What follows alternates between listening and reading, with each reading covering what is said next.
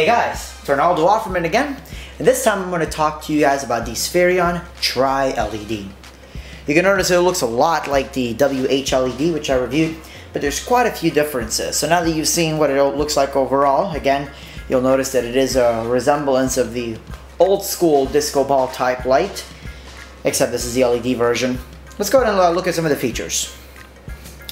So first glance, of course, again, this is the ADJ Spherion Tri-LED. Over here, of course, you're going to see the little switches menu because, dun dun dun dun, this is a DMX fixture there. You'll see your DMX output, DMX input, your IEC. This is the remote control. This is not audio in. Please do not get those confused. And of course, your microphone for sound active. One of the things that I really liked about this light is that you actually have three ways of controlling it. The first way is, DMX, which for school dances, duh.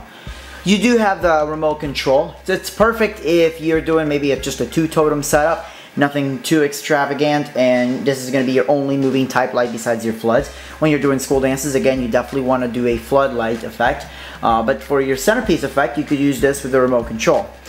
But the third way is by hand. Now, I normally would not recommend ever doing anything by hand, but hey, you know what? If it's computer controlled, sometimes it'll fail. Maybe the remote one day craps out on you. Maybe DMX just decides to not be your friend that day.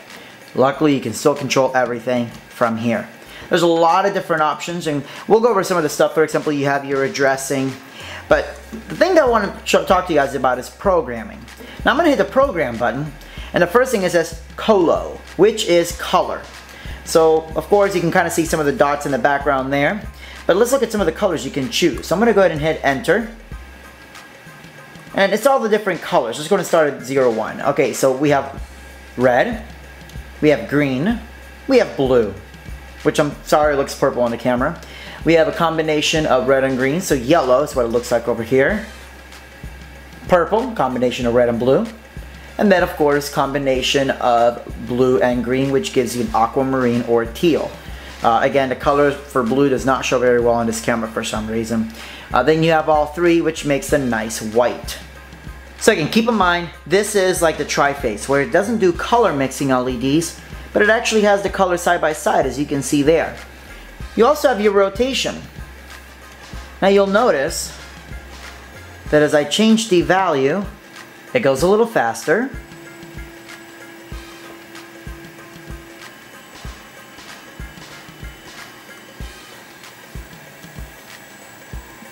It goes pretty fast. So actually, let's go back over here. This looks almost blazing fast, almost uncomfortable. But keep in mind that the bigger the room is, the slower the rotation seems. So for example, a gymnasium, this is a good speed that you want to focus on. I want you real quick to look over here at the beams. I'm going to slow them down quite a bit. Okay. Just like a disco ball, and just like its cousin, the WH-LED, they are not all the same size. These are all different size LEDs. Or beams, excuse me. Haha. You get the point. So now we have the nice little purple color rotating slowly. Oh, here's something neat. It also goes the other direction.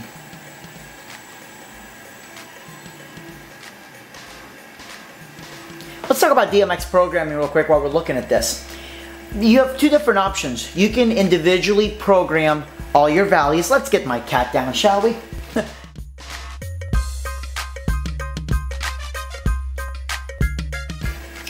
So let's talk about DMX, because this is one of the coolest things about this. You can program this two different ways. You can A, program each individual thing. Just as I showed you, I can control speed, the rotation, the direction, or the color. You can do several of that, which I'm going to show you a little bit more later on during the actual school dance. Or you can just program the actual shows. This thing has several built-in shows. And when you look at the manual, it'll tell you exactly what each channel does. But there, you can do a one channel or multiple channel DMX. So you can program each individual thing, or just use the DMX to use the built-in shows, which is pretty wicked. because my school dance that I'm using this for is Saturday. I haven't had a chance to program any shows for this yet, so I'm going to use the pre-built shows this Saturday. So you're going to be able to check them out in just a couple of minutes. So you got a few different options. Let's go over them real quick. You have your address setting. This is for DMX. You have your reset, which is pretty obvious. Your software version. Your fixture hours. Self-test. Display, if you're going to hang it upside down, you may want to invert the display. LED to turn it on or off there, the back display. The blackout mode.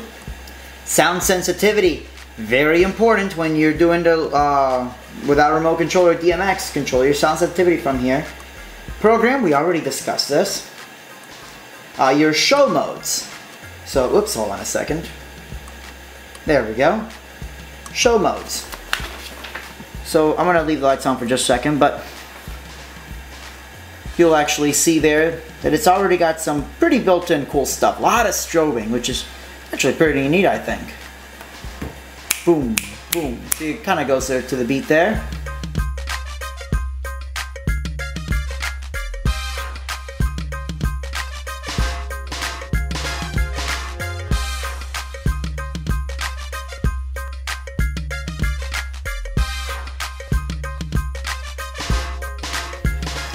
You have your master and slave.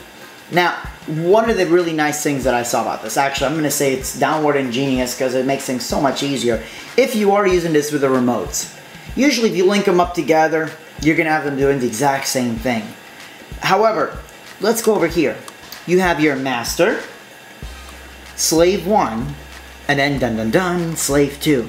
What is a slave 2, you ask? Is the exact same thing as slave 1, meaning it's linked to the first light, but everything is inverted. So it's going to do it in contrast to the first light. So that's going to be quite a bit of fun. If you have 2 of these on totems, one turns to the right, then one's going to the left. It makes a much neater show. And when you put something like that with haze, and you have the beams crisscrossing like that, oh, I'm telling you, it's killer. So again, this is the 1 channel and the 3 channel. Well, if you're doing 3 channel, that means you have 3 DMX channels. Channel 1 would be, for example, you know, your channel 1 is going to be your stop. Clockwise rotation, fast or slow. Stop. Clockwise rotation, fast or slow, or fast or slow. So basically what you saw when we were doing the rotation. Channel 2 would be your dimming and strobe. Just like a par can, how you can dim it up and down, and the very top channel, bottom channel may be strobing. This is how it works. And then channel 3 is your color. Very easy to program. But again, this weekend I don't have time to program this light, so I'm going to put it into a 1-channel fixture.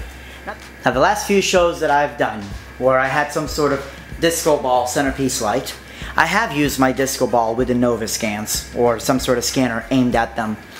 Now there's a couple advantages of doing the old school method. And those advantages would be that I can control the lights a little bit better. As far as, you know, I have like multiple color mixing and all of that, but I'm limited to what my Nova scans can do. Or I can have one side be one color, one side be the other color. Is my crowd really going to notice that?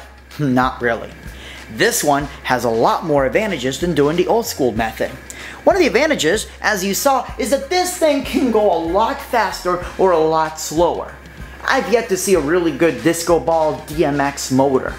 And I don't really want to go through all that effort to hang something like that. So this is easy because I can make it go fast, I can make it go slow, but I can also now use my scanners to be scanners. I don't have to kill an entire show just because I want to use my disco ball effect. So I can have my scanners slowly sweeping around the audience and have this in the middle. So now I can create a whole different atmosphere of effects.